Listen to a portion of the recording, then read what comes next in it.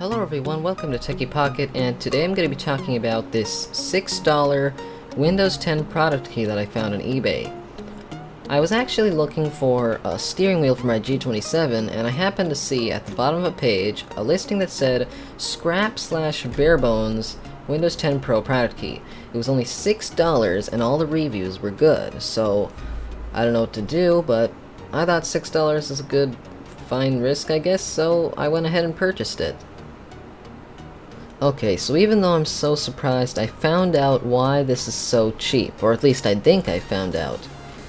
First of all, this company must have a side business, otherwise they could not afford to just give away $6 product keys, which is basically giving away a Windows product key. Second, these product keys are not new product keys, they're actually from old computers.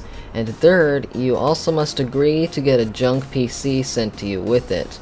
Though there is some other listings on eBay that don't ask you to get a junk PC with it, but they're cheaper. So I don't know how this is working, but that's how it is. Anyway, so I quickly ordered one, and all the reviews were good, and 1 hour later I got an email from the company saying that it shipped, whatever, it said something shipped.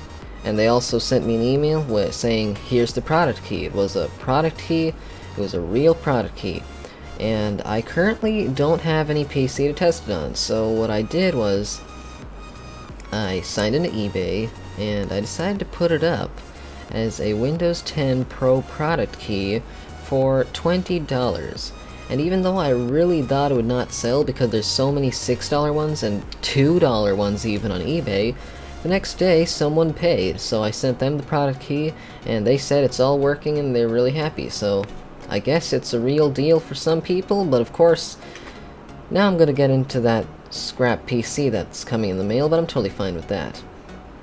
Okay, so before you guys go out buying and selling these keys, you gotta know the risks of doing this.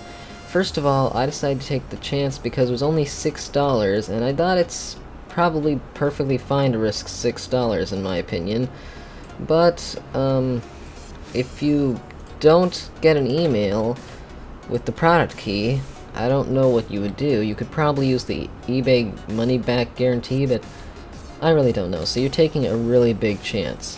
Second, even if you do get the product key, you don't know if it's legitimate. You can't even test it without activating it, and then you can't sell it, so really, the only way is to just hope you get a product key, hope you get a product key, put it up, and then when someone buys it, you gotta hope you don't get an email from them saying it doesn't work.